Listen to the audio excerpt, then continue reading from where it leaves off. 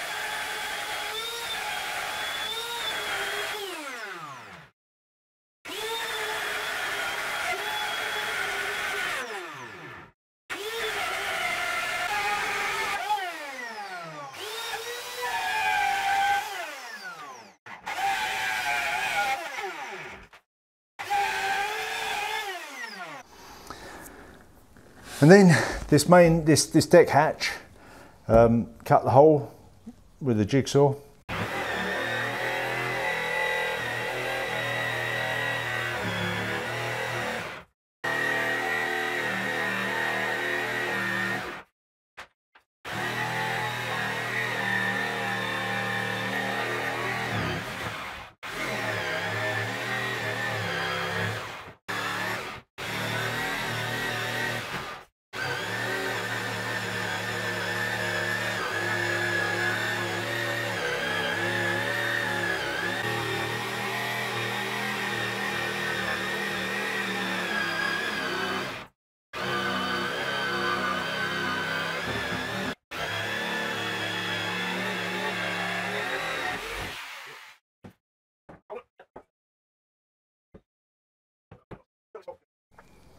And I made up this plywood plinth. The thing about this hatch, of course, is that this, let's have a look, this hatch here will fit in there, like that. And these have to sit flat. And obviously we've got this deck crown on the deck, so you need this piece to take that crown out so that it's sat flat. And you see now that this hatch is sat nice and flat on there. So I cut out 2 pieces out of ply, with the thinking that because it's cut out of 1 piece of ply or 2 pieces of ply laminated together, but there's no joints in the corner, so there's nothing that can open up with the movement of wood. Cut those out. I've epoxy glued them in place and obviously cleaned it up, got a bit of a smoothing up around about, sand, and then fiberglassed them with a fillet around the joint there where it joins the deck, glassed over that. So it's sealed, should stay there, should be durable. And the hatch is going to screw down onto that. I've got the screws now, so this weekend hopefully a load of sealant under that and get it screwed down. Good, that's where we are there. Let's cut.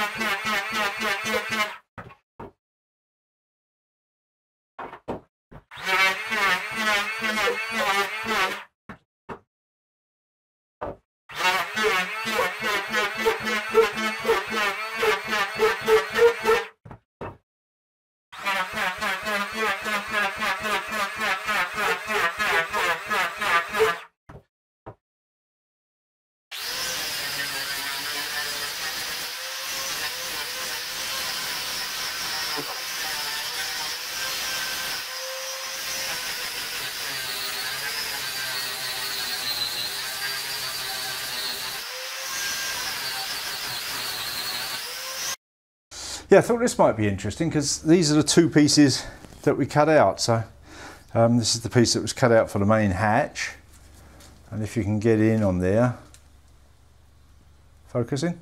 I hope so. Yeah, No you'll gaps. see. I turn it around. There are no gaps. Looks absolutely lovely. There are no gaps anywhere in there. Very nice lamination. It's 4 sheets of 10mm ply, so 40mm thick, obviously. Laminated together at the partners area, no gaps. This is the one that came out for the main hatch. 2 pieces of 10mm ply laminated together. Run up the edge of there. Also, no sign of any voids anywhere on that. It looks perfect. That's very nice. It's time for Tony's tooltip. We haven't had one of these for ages. That's a little pause. A couple of you lovely people actually commented that you missed the tooltips, and that's very, very nice of you. We're not going to have a tooltip every week. I don't think there's enough to say, but there was something that I wanted to talk about. So, and recently I had a comment from one of you lovely people who said, you know, tooltips please. So let's do a tooltip. I wanted to talk a bit about sanders, and there's a point to this, and the point to this is that you can have the most marvellous workshop full of tools in the world. It will be lovely, I'm sure. You know, you see some YouTube's videos of people showing you their workshop and they've got every machine tool you can imagine. And you're a bit envious. I'm envious when I watch. It's delightful. But here's the thing, if you want to build something like this and you're not a person of significant means, you can either spend your money on tools or you can spend your money on the boat. You can't have both. So you've got to make do with ordinary tools and not too much money spent on tools, so you've got enough money left to build your boat. And I think the point of these tool tips, going back to the very beginning, has been that you can do this sort of work with fairly ordinary kit. You don't need high-tech, mega expensive equipment, even though I'm sure it would be nice to have and might make the job a little bit easier, but you can manage with fairly regular tools. So recently we've been doing ever such a lot of sanding, hell of a lot of sanding. So let's talk about sanders very briefly, because I have mentioned sanders before, and something I've learned along the way, along the course of this job, has changed my thoughts on sanding a bit. I've learned two things about sanding actually. Let's start. This is not very exciting. Look at that, it's a cork block. It's the old cork sanding block. You wrap a bit of sandpaper around it. As I've told you before, I only ever use 80 grit. Everything I use is 80 grit. Unless I was sanding something of, a gloss finish or something, trying to get it really flat, then I'd go finer. But for general purpose sanding, 80 grit does everything for me. So I use it. Very cheap cork block, bit of sandpaper, lovely. Next step up from that is your 3M sanding block. Now, this came from quite a while back. In the course of these videos, one of you viewers gave me a tip to buy one of these, and I did. And I could buy 3 or 4 more. They're brilliant. The 3M sanding block. You just wrap it. It's got nails in there. You just wrap a bit of sandpaper around, push that down to push the sandpaper onto the nails, and it holds it tight, and it is excellent for sanding. Really, really good. And I sand a lot with this. Edges of boards, corners. Very, very good indeed. Okay. When I'm doing bigger areas, well, sometimes I do bigger areas with this, depending how I'm feeling really, a bit of help on my mood of the day. Sometimes bigger areas with that. Sometimes I get the old trusty Bosch orbital sander out. I've had several of these over the years, but this one's lasted me a few years now. Hangs in there. I've just had to replace this pad, which is a very expensive game. These pads cost almost half the price of the entire sander really, which is a bit of a scam, but there you go, just replaced it. Other than that, I don't use the Bosch sanding discs. I use generic ones, no names, and they're fine.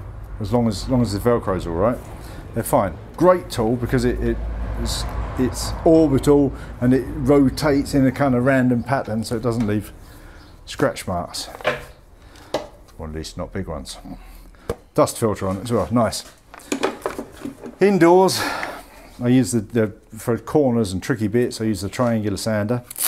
Same thing, these pads wear out. These pads on the triangular wear out quicker than on the orbital, so I change these quite often. Luckily they're not quite as expensive as those. Same thing, don't use the Bosch pads, sanding triangles, but they're great. And the other thing, this is what I've learnt along the way. Last time I spoke about the angle grinder, still got the old Metabo angle grinder, which is a brilliant tool. Last time I spoke about this, I said you can use this for sanding, and I said I use those flappy sanding discs. And somebody commented that he used the flat sanding discs, and I thought, well, that's interesting. So I bought some. They're much cheaper than the flappy ones and much better. And that is rare, isn't it, that something's cheaper and better. They're much better, much better. I don't know why I ever used the flappy ones. The flat sanding discs, brilliant. So it's a great sanding tool, and you'll see me using it today, or you have seen me using it today. Good, there we go. Tony's tool tips, sanders, cut. Well, there we go. Thanks for watching. We've got a long weekend coming up this weekend, so we've got a bank holiday on Monday, so we'll be pushing on with the build, hopefully getting a fair bit done. Weather's nice, lovely and warm. I say thanks for watching. Give yourself a thumbs up, subscribe. If you like what we do, you could chuck a little tip in the tips jar, couldn't you? All right, see you next time. Bye.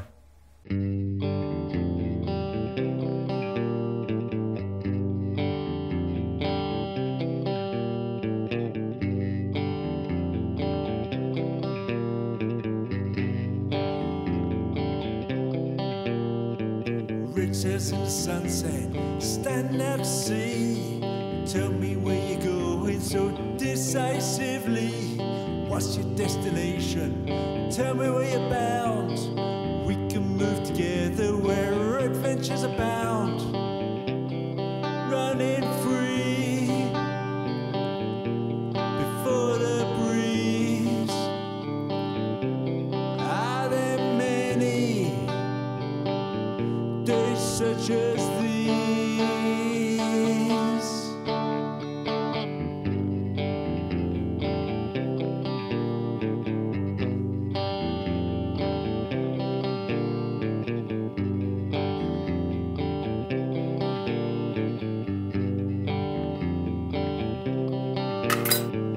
Red sails in sunset, uncharted waters bound, breaking through the tethers that kept you firm ground.